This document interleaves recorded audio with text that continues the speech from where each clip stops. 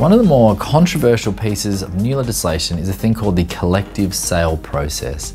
Now, this piece of new legislation entitles up to 75% of all owners in a building to sell their building to a developer or any other party.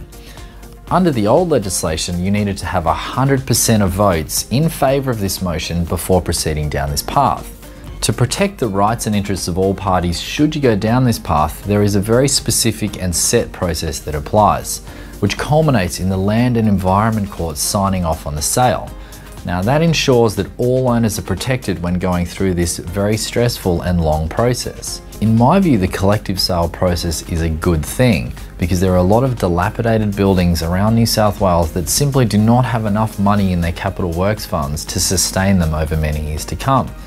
This new process provides them a framework to sell their buildings and potentially make money on the sale of their asset that they might not have otherwise had.